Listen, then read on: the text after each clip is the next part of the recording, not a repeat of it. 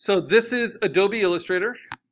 It's got lots and lots of potential for creating tons of different paths, which they call the individual vector shapes.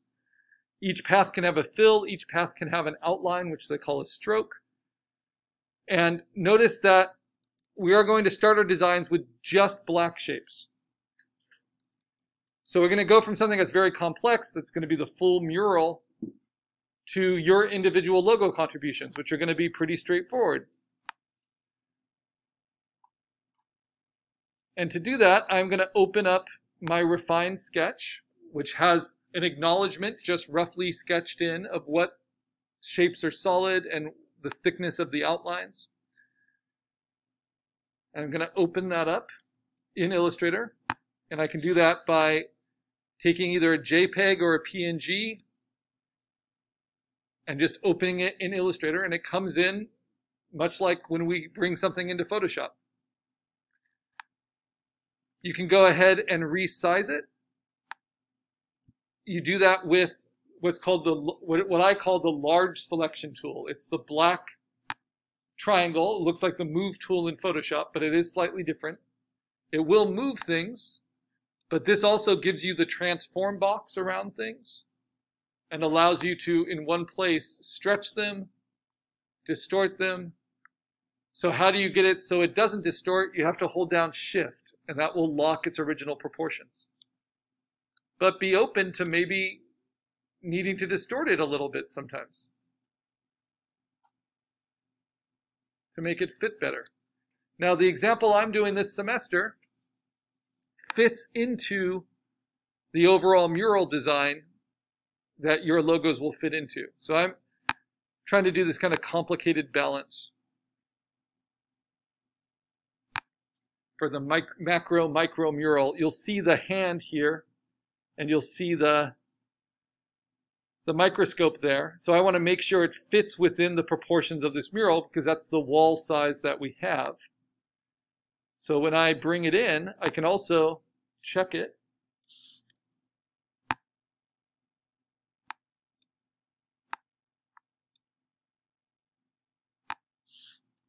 By copying it and pasting it into a new layer on the top here. Because you can add layers kind of as organizational tools. So let's make sure if I lock these proportions holding down Shift that this is the right size. So as I finish this off, it makes sense with my design.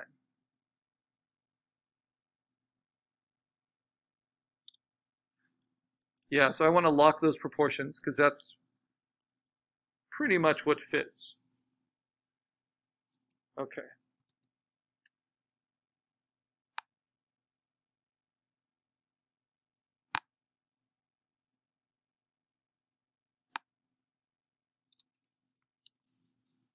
So I'm going to hold down Shift to lock the proportions of my refined sketch. If I hold down Shift and Option, it will grow from the middle. Size doesn't really matter in Illustrator because it's not based on pixels. So what do I do now? I've brought in my sketch. I'm going to click on Window, just like we had in Photoshop, and I'm going to click on Layers so I can see the layers. And you'll see, different than Photoshop, the layer has a little triangle next to it. So each layer is actually a group of different things. This layer only has my raster image in it. So this is my base sketch layer. And what I do is I double click on it, and I'll get my layer options. And one of my layer options is to dim the image. This is just like taking its opacity down. So I'm going to dim the image to 50%.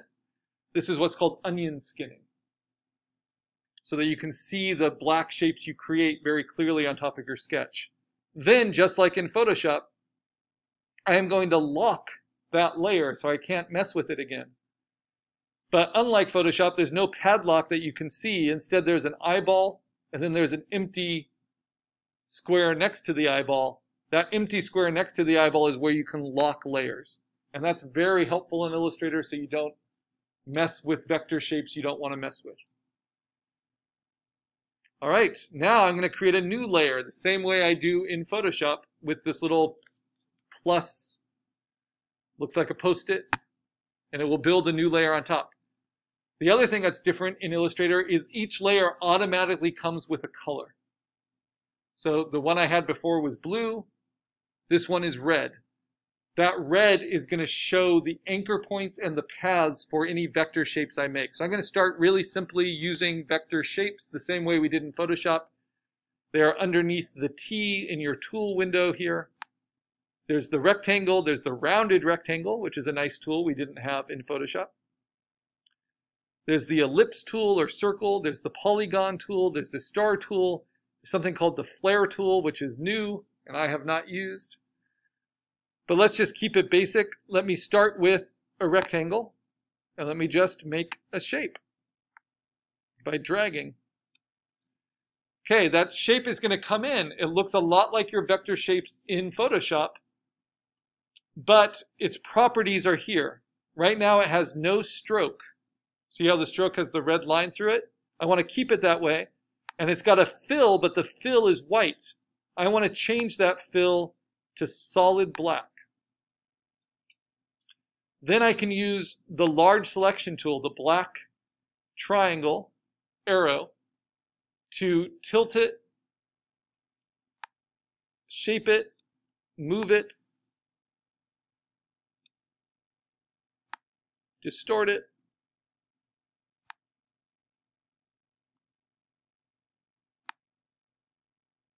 and see, do I like that? Or do I want to do it with a rounded rectangle?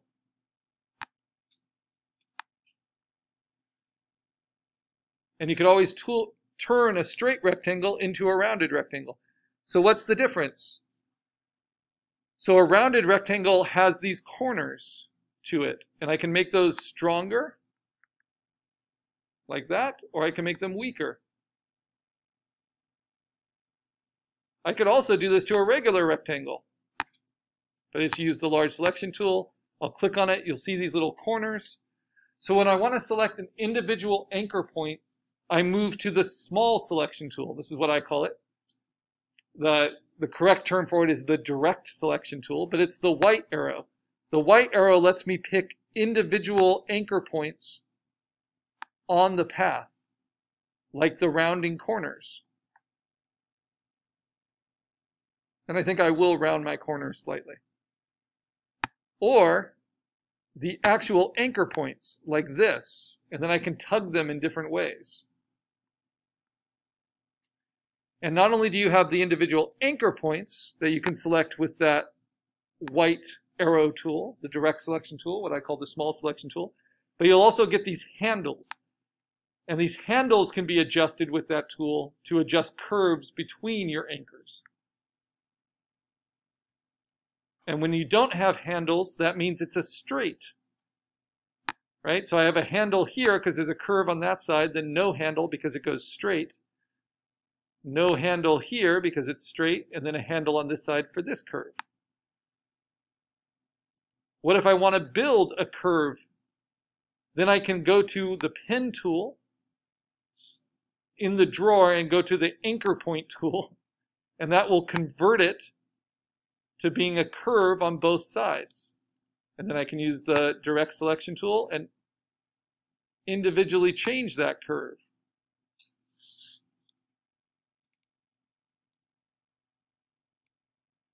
So there's a lot of capability to make shapes within Illustrator. So I'm going to start really simply with a rounded rectangle here. Then I'm going to use my large selection tool to select that. Let's see what that looks like in layers. You'll see I have the rectangle right there.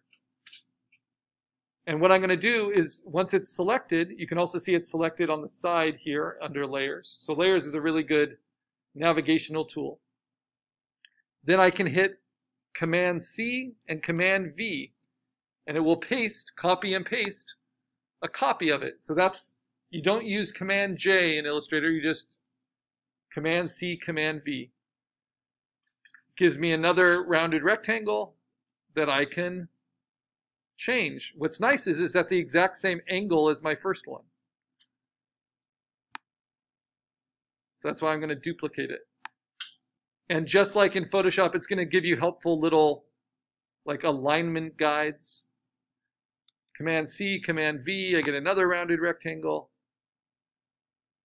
This is the luckiest and easiest way to use Illustrator. If you can knock out a lot of your image or some of your image with just vector shapes, that's very fortunate.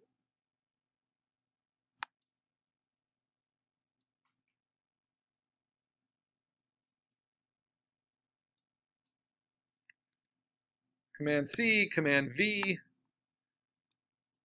I'm just using all the large selection tool.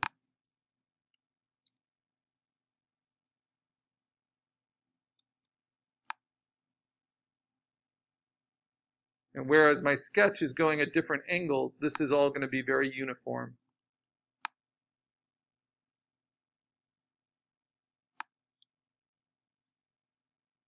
I'm just tugging it, sometimes using Option to grow it from the middle, sometimes using Shift to lock its proportion. And now we have our first snag.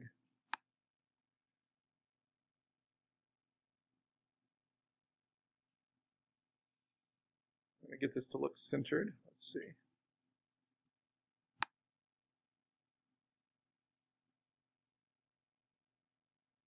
All right, so that's all aligned. So here's my first snag. Why is it a snag? Because my sketch has a hole cut out in the rectangle, right? So how do I cut a hole out? This is very different than putting a white shape on top, but it starts by putting a white shape on top. So this is something that you can't do with vector shapes in Photoshop. We can cut a shape out of this vector shape. But it starts with creating, the white shape. So what can I do to do that? I can click on it. In order to see it more clearly, I can go to Window and go to Transparency, just like you would use opacity on a layer in Photoshop. I can set that transparency to about 50%. And now I'm going to do a new rounded rectangle. I can make a duplicate of an old one, so CV. And I'm going to not even rotate it. I'm going to keep it at its angle. But I'm going to make it a lot smaller.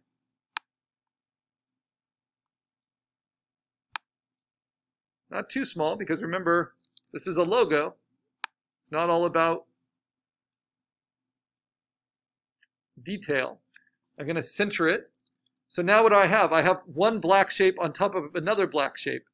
I'm going to turn it white just so I can see it clearly. So I'm going to go to where the fill color is, double click on that, and then push as far into the upper left-hand corner as I can for solid white. You can also do it up here. You can also sometimes do it down here. You can also do it with the color selector, just any way that you can get to white. There's still no stroke on it. Now I need to go back to this layer. I'm going to turn its opacity under transparency back to 100%. And you can see that that white is not a hole in the shape. It's a solid white shape on top of my black shape. But I don't want that, because this is only going to be black shapes. So now this is what you do. You go to your layers. You identify each path that you're using. These are overlapping paths. So I have the white one, and then I have right underneath it, though they don't need to be right underneath each other, as long as they're overlapping. And I'm going to select both of them by holding down Command and clicking on both of them. So you see how they're both selected? Then I'm going to use a tool which is the difference between beginners and professionals. In this tool, it is called the Pathfinder tool. I don't know why it's named that. It's about paths, but you're going to go to Window and find Pathfinder. I already have it open. It's open down here. Pathfinder allows you to merge layers together, or merge layer paths together, separate them, cut them out from each other, exclude them,